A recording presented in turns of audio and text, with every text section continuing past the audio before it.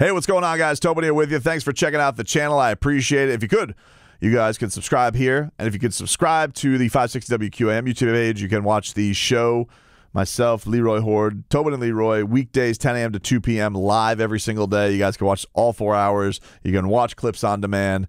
Check it on out. Usually put up a best of Dolphins, best of Heat every single day. Although Dolphins have been slow to pick up, I'm sure, next week with the draft coming up. Panthers, all that good jazz. So check that on out for me, everybody. I'd appreciate it. Hours away from going down to the Kaseya Center. Going to be boots on the ground tonight for what could be the end of the Heat season. It is the play-in game. They're taking on the Chicago Bulls, and I do think that there is an incarnation of Heat fans that are just like, let's just end this. Let's just end this. Let's just end this season. I'm tired of this season. I'm tired of the misery, the close losses. I get it, man. I understand. I'm not of that mindset. I want this to go as long as possible. I think going from a shot away from the finals to out of the playoffs is very, very embarrassing. And I would like the team to make the postseason. And there's not the honor in, going 6 against the Lakers with everybody injured and Jimmy having the exhausted games. There's not that honor in losing in 6 to the Bucks. It's the first round. Losing in the first round is the first round. So I get the logic. Just get your ping pong balls, get your assets in a row, live to fight another day. It's what the Mavericks just got fined for, yeah? Like they just basically got fined $750,000 for not having a competitive spirit. And we know with Miami, they're not the tanking type of franchise. It's not really in their DNA, their culture, any of that stuff. So maybe I am a Heat zombie in that regard that I don't want to see that, but I don't. I want to see the Heat make the postseason. So hopefully we will see that tonight against Chicago. I do think that part of it is a lot of Heat fans are just kind of exhausted with this version of the team. And certainly between the big three pieces of Jimmy, Bam, Tyler Hero, Kyle Lowry making a big chunk of the salary cap, Duncan Robinson, who doesn't even play. So you have that $50 million right there that feels like it could be used in a much better direction for Miami, especially with Bam, Jimmy, and Tyler going to be your big money guys on the team and on this salary cap. But I do think that there is a lot of Heat fans that are tired of this core together. They have seen it go to the finals, be a shot within the finals, get swept by the Bucks, all that stuff together. It needs some kind of big spark. And to the Heat's credit, they did try and do that with bringing in Kyle Lowry, a guy who was close with Jimmy Butler. You thought getting a true point guard in here, going to make life easier for Bam.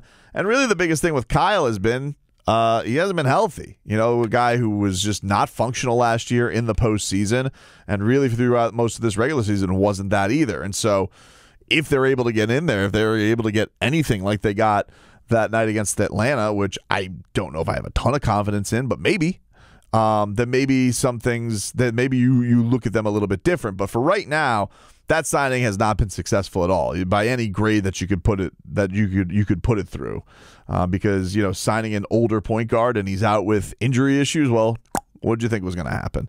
So what will be the Heat's big move coming up this summer? The interesting thing is there's already been some fodder that's been out there by an old friend, Brian Windhorst. That of the finger meme gang. And I understand. Look, I was not a big Windhorst fan, certainly when he covered the Miami Heat down here. Especially a lot of the articles that Windhorst wrote about Dwayne Wade. I felt like he had this one that I found really annoying, where he was just like, oh, Dwayne Wade and LeBron James, they're not really friends, they're friendly, almost like that they were putting on an act. And that entire Big Three Heat, it gave such a us against the national media narrative from down here that anybody who was going to talk about the Miami Heat, you kind of just felt like you were in this spot where you had to defend your team. But to Windhorst's credit, listen, the guy has the guy has been covering the sport for a long time, and certainly this past summer had the story of the summer basically in the palm of his hand, and told everybody that Utah was going to blow up their team with Rudy Gobert and Donovan Mitchell, and they were going to just start over. Knew it before everybody, threw it out there before everybody. And so, kudos. It was obviously, he knew something was seemed to be going on. And I know that there'll be Heat fans who look at this stuff that Windhorst has said that I'll bring up here in a second, and they'll just be like, Windhorst doesn't have any Heat sources. Maybe. I don't know. Just take it for what it is. So Windhorst was on the Bill Simmons podcast and First Take and basically said something to the effect of they were asking about Damian Lillard, and he said that the team that you should really keep an eye on is the Miami Heat. That Miami Heat on Stars, and I know that we've heard this all before. I get it. He said that he believes that Miami is always on Stars, and that's the team that I'm watching when it comes to Damian Lillard. He also said that on the Bill Simmons podcast, top 10 players, not all of them, will not all be happy and will want to move, and the Heat are aware. He says the Heat already have their eye on their next incarnation, and they're always ahead of the game. The only time they've gotten caught flat-footed is with LeBron James. He also said, and I found this interesting, take with it what you will, he said that the Heat really hasn't been in the star game for the last 18 months. They've been keeping their assets dry, waiting for someone to say they want to go there. Which is interesting, and I do think that that has been a big thing that's been missing out of all this. Look, a lot of stars have been moving, and a lot of stars have been out there, and we put it on the whale caps, and I'm guilty as anybody about this. But what Miami needs ultimately out of anything is for somebody to say they want to be here. One of the things that would have helped with Donovan Mitchell, and this was, that was the thing that Donovan Mitchell got mad at Ethan about, right? Where, that he didn't seem all the way in on maybe coming to Miami or saying that he wants to go to Miami, or Miami was definitely the place because maybe he had concerns about playing with Jimmy Butler. I don't know if that's true or untrue, but the point I'm getting at is they need somebody to say, I want to come to Miami. This is the place that I want to be. So if Damian Lillard does finally pull the trigger on, I want to go somewhere, he has to say to the Heat or put it known that he wants to go to Miami for a couple of reasons. One, the Heat don't have the war chest of draft picks that a lot of other teams have. They do have tradable contracts. That's always the thing that people will bring up is that, well, they have fat contracts that can facilitate a star trade because you have Duncan Robinson, you have Kyle Lowry, and you'll even have Tyler Hero on a bigger deal, on a bigger number. So you do have guys that can match up that could get you a Damian Lillard who makes a $50 million contract. You could make that work. It's just a question of, well, what is the other stuff that you would have to give up?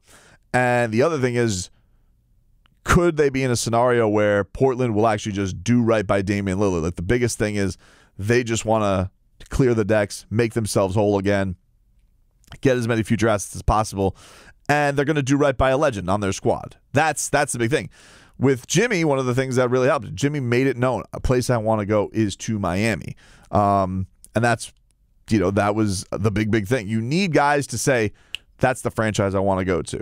That's the one that I pick overall, because a lot of other places can match and a lot of other places, but Kevin Durant even, while the Miami Heat were on the list, it was always kind of out there. What was the number one place that he wanted to go to? He wanted to go to Phoenix, while it was out there that,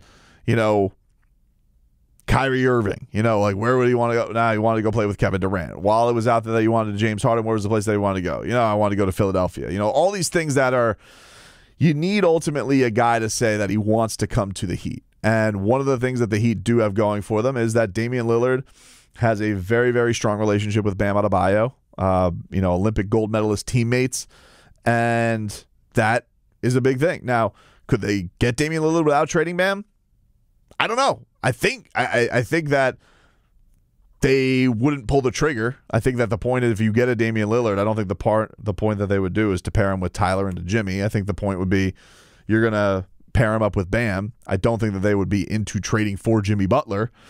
But this is going to be an interesting thing. This is definitely going to be an interesting thing to keep an eye on, because if this does end either tonight or if this does end in the first round, certainly I think we all agree that Pat Riley, Andy Ellisberg, Mickey Arison, and Eric Spoelstra are not going to sit idly by and once again run it back. They did that this year, probably, and interestingly enough, because the move wasn't out there. They wanted to hope that maybe somebody could really screw the pooch on Kevin Durant and they could get in the game for him, or maybe that the Donovan Mitchell thing, maybe they thought he was a little bit overrated. I don't know. I'm not saying whether it's right, whether it's wrong. I'm just saying where it is right now. But if this season does end in the next 24 hours or within the next 2 weeks, then certainly I think the franchise is going to turn an eye to take that next home run cut. Pat Riley's not young. Eric Spoelstra has been at this for a long time. You know he's thirsting to get his next ring too. And I don't know if they've seen the leaps from Tyler Hero and the leaps from Bam Adebayo yet to say those can definitely be the guys next to Jimmy that can carry it all the way. I think that both of those guys have made improvements and have gotten better, but it certainly hasn't been to a level where you could say, oh, this took us to a next level, clearly, right? I mean, they're fighting for their playoff.